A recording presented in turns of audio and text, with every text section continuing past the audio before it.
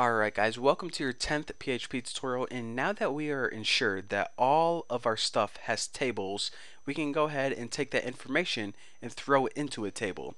So let me just go ahead and make another string SQL. See, it freaking happened again, man. I'm freaking getting ticked off. About to drop kick my dumb computer. SQL3, and we'll set this equal to, ooh, don't want that.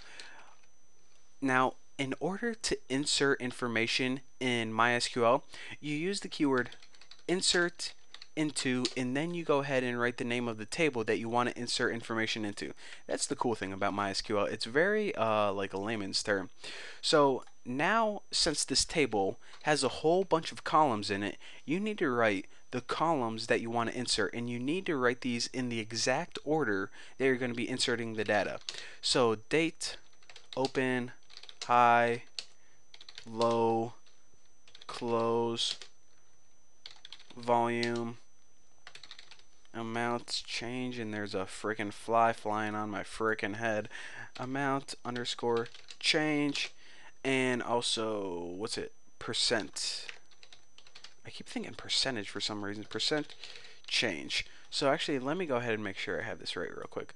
1, 2, 3, 4, 5, 6, 7, and 8. And hopefully I have 8 up here. 1, 2, 3, 4, 5, 6, 7, 8. Alright, so we're good so far. So now we say, okay, insert into table name, and these are the columns that we want to insert information to. However, now we got to write what values we want to insert into them. So values, and now right after values, it's like the same thing, but you write the names of the values. So, this is going to take a while. Okay. 1, 2, 3, 4, 5, 6, 7, 8. Okay, now that I got that out of the way, all we need to do is basically grab these variables and throw them into these. This might take a little bit. What am I going to talk to you guys about while I'm doing this? Nothing, because I need to concentrate. Quit trying to distract me. Alright, so date, open, I gotta remember them all again. High, low, close. High, low, close. Now, this is usually when I tell you guys a funny story or something while you guys are just waiting. But in this case, I actually need to make sure I don't mess any of this up. So, volume, and what's the other ones? Amount change, and percent change, not percentage. Bucky, get that out of your head. And I'm also forgetting to delete my one extra comment at the end. So now this looks pretty good, and let me just make sure. Okay, everything looks pretty dang good. So now what we can do is, remember, for the last time, this isn't a query yet. We're not running any MySQL. All we're doing is we created a string.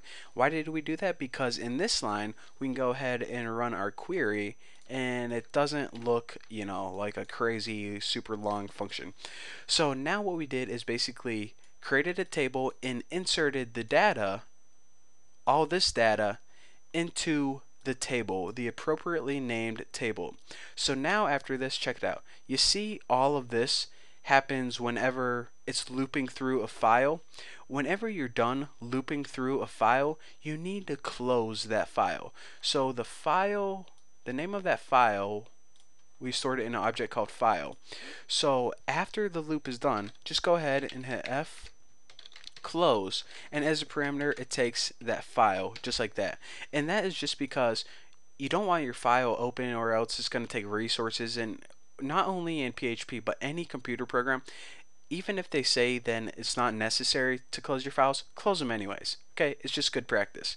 So guys, I got good news. This function is completely done. That is how you take a text file like this and you insert it into a database table. However, this entire what's it called, file is not done. that's kind of confusing because this is a file and I'm saying this entire script is not done yet, because what we need to do is we need to create one more main function that calls create URL, then get CSV file, then file to database, and that's what we're going to be doing in the next tutorial. I think there's only one tutorial or maybe two left to go for this file. But anyways, enough of me talking. Just go ahead and jump to the next tutorial now. Thank you guys for watching. Oh, and don't forget to add me on Google+. I'll see you later.